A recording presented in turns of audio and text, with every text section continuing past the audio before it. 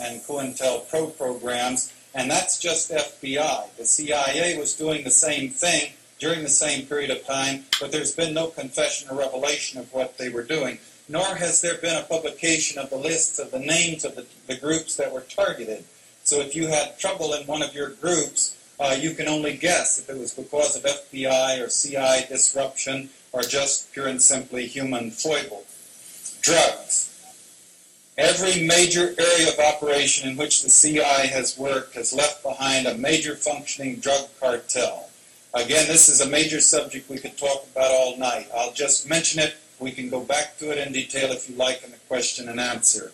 The French connection grew directly from the OSS, the CIA's predecessors, getting Lucky Luciano out of prison and funding him to activate the mafia to work with the U.S. forces during the war and then right after the war to break up the strikes on the docks in Marseille.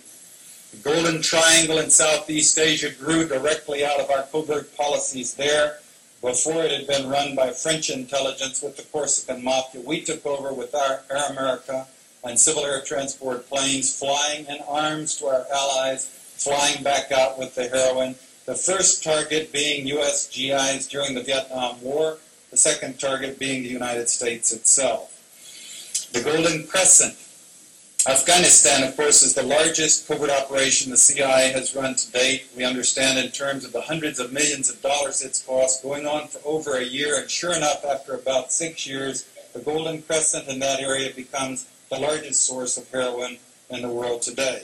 And then again to mention the Medellin Colombian cocaine cartel getting the big surge of its activities during the 80s, the importation of cocaine in 1981, according to the DEA, being 1,000 kilograms, jumping to 35,000 kilograms, a little over 35 tons in 1987, while we have, again, the findings of the Kerry Committee, the findings of investigative journalists, the massive overlapping between the Contra program and the Medellin smuggling drugs into this country. The beauty of it being that the Contras, the people who were running the Contra program for the CIA, were eminently corruptible, and the planes would fly down with arms and come back to our National Guard and Air Force bases where they had CIA clearances.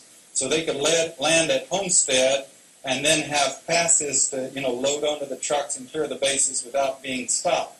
And when they would be stopped, or someone like Leon Kellner, the attorney down in Florida trying to prosecute, word would come down from the Attorney General's office to tell them that it was national security, that they should not try to prosecute this thing. Even Adolfo Colero's brother-in-law caught involved in the importation of 200 kilograms of cocaine into this country and not prosecuted again because they said it involved U.S. national security, namely the destabilization of Nicaragua.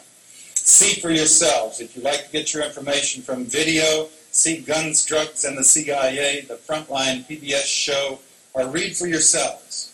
Read The Great Heroin Coup by Henry Kruger. Read The Iran-Contra Connection by Peter Dale Scott.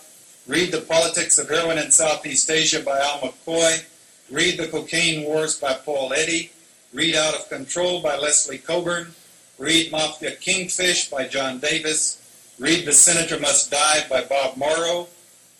80% of the people in this country have been polled for some time when they're pinned down. Do you believe that Lee Harvey Oswald acted alone in killing John Kennedy, or was there a conspiracy? 80% of the people have been saying there had to be a conspiracy. But we were saying this without having the facts, without being able to say what kind of a conspiracy